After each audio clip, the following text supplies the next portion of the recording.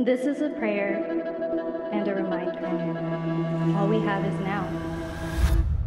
Anak, umuwi ka na.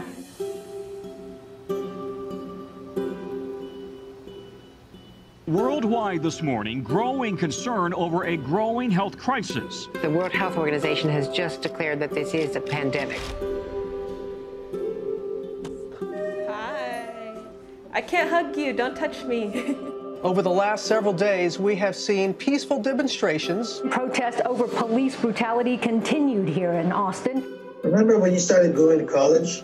You came home a liberal? Dad, please. That's what we do to you guys in school. All these people that we never met and never will meet because of what had happened to them. It's just too much.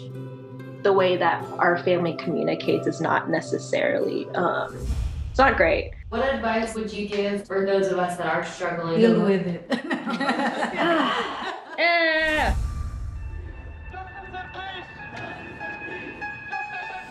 I think the norm for our community has been to just stay silent and keep to your own business. I could definitely be doing more than I'm doing right now, and I know that others can as well. What if someone is called from God to be an activist? I can answer that question. Shouting revolution, oh wow, breaking each tradition. You don't believe in the Black Lives Matter movement? An advocacy group reporting at least 3,800 anti-Asian hate incidents since last March. I'm kind of conflicted. I'm like, maybe I should move home and be here with them. I hope that this moment makes you take a step forward and a step together in the right direction.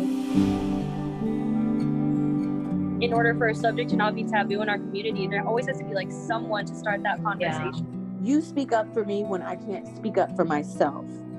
And I've seen you do that for other people.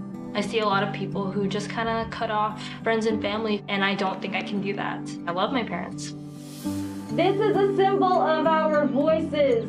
If you look at your neighbors around you, you will see who stands with you, who stands for you. At least I know that you can stand up. That's the thing I'm so happy about.